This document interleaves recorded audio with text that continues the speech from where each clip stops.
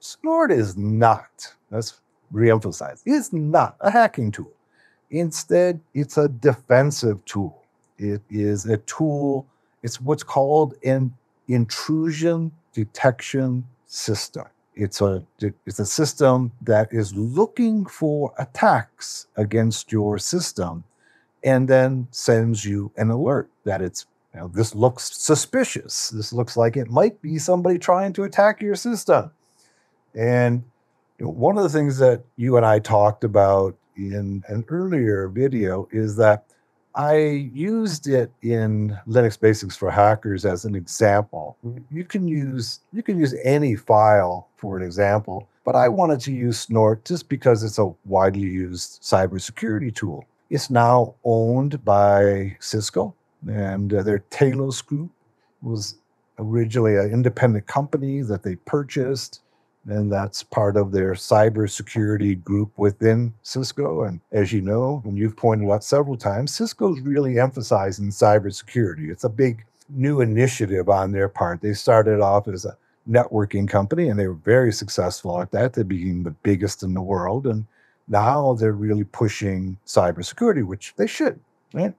And part of that is they just recently purchased Splunk, right? And then they purchased Snort like in 2014. So Snort was the world's most widely used intrusion detection system. And although you may not see its name out there, it's built into a lot of IDSs, including the Cisco products. Even other manufacturers, because it's open source, other manufacturers can use it as their back-end software and then put a different front end on a different GUI on the front end of it. Snort, if you want to go ahead and download it out of one of the package managers, you can get it from the Debian package manager. I think Ubuntu also has it built in there. It is not in the Kali repository any longer, unfortunately.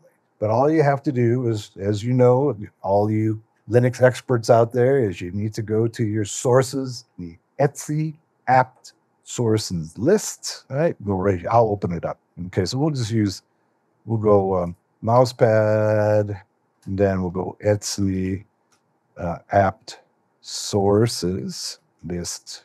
All right, you open up this file, and this is where your system looks for packages, right? These are the repositories.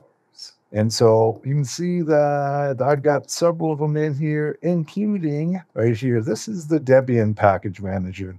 And this is where you will find it.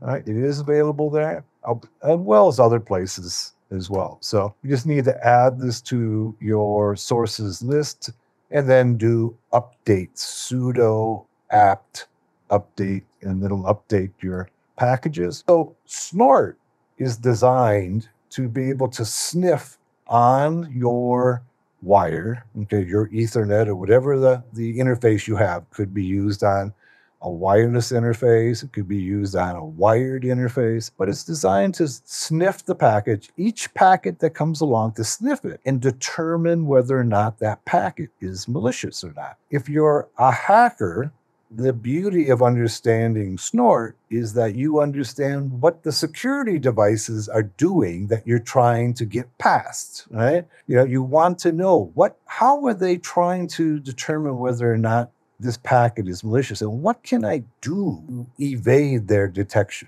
If you're a cybersecurity pro, of course, you want to understand this tool to be able to use to alert you. And also, if you're really adept at it, you can enhance it to do even better than what it's designed to do.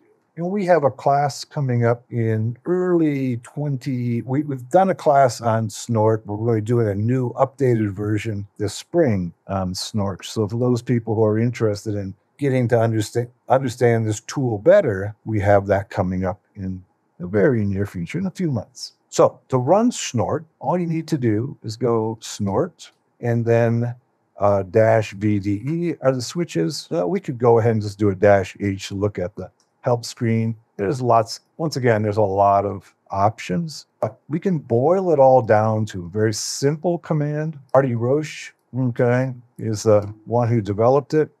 I think he's a venture capitalist, I believe now. He's no longer doing cybersecurity, but He developed this in '99, I think, while he was working. He was working at GTE in Canada, if I remember correctly. '98, this says right here, right? And then he sold it to a company called SourceFire, and then Cisco bought SourceFire, and it's still a viable product. Okay, it's still out there. It's still open source, so you can still use it for free.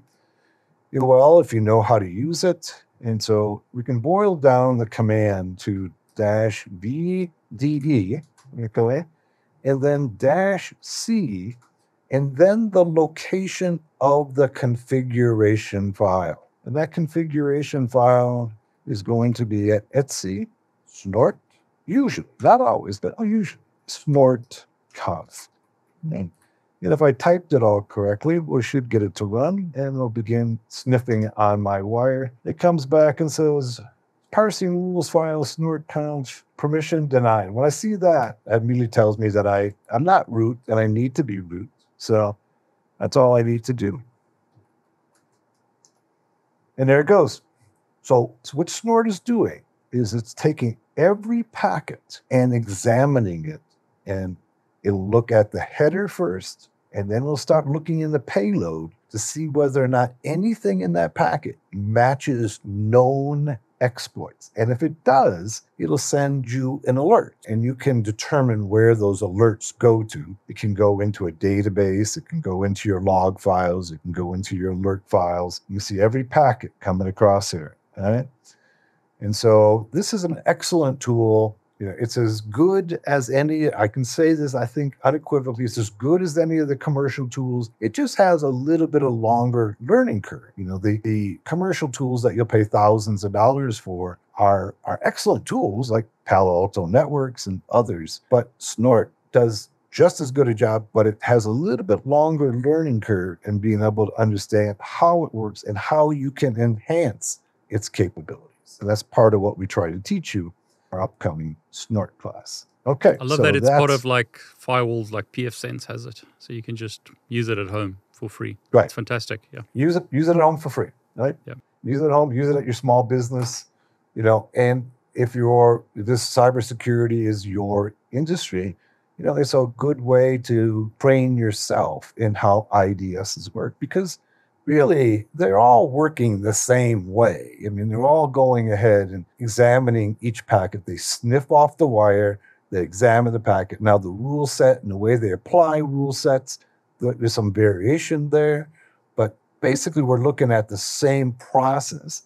And if you're not willing to spend the thousands of dollars to buy one of those commercials and you're just learning, this is a good place to learn because it's all free. Exactly. And it's doing the same thing that the commercial products are doing, giving you a good background in IDSs.